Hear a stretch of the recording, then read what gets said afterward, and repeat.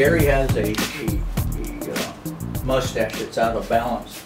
So for those of you who have never played with the mustache before, just kind of take it like so. And let's say Gary wants it, you want it kind of left full, right, Gary? Mm-hmm. Okay, so now we know there. You see how much out of balance is? This is much longer than it is here. We use this kind of like a guideline. Okay, so I kind of visualize it and I come back.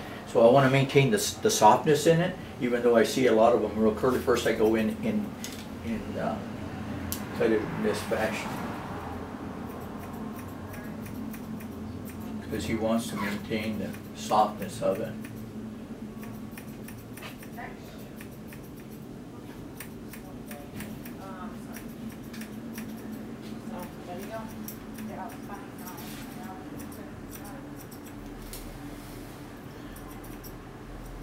For those of you who work with a clipper all the time and around the mustaches and stuff like that, you're not putting any personality into it. I mean, it's a piece of art. Come on. And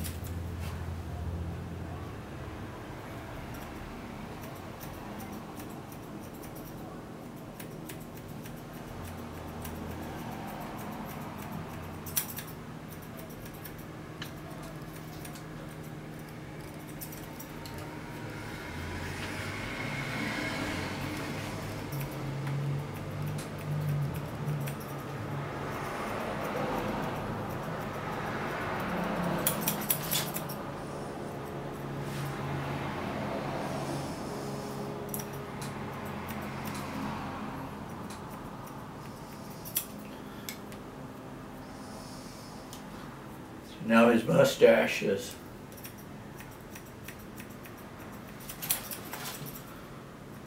I'd be standing up, Gary, only because of the camera. I'd be here like this.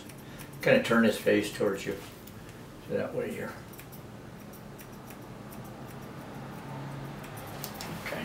Okay, so Gary wants his mustache left full. So you as an artist, you have to see the fullness and how it fits his face, and you work with that. You just don't whack at it, because it's more of an artistic thing. It's an important part of his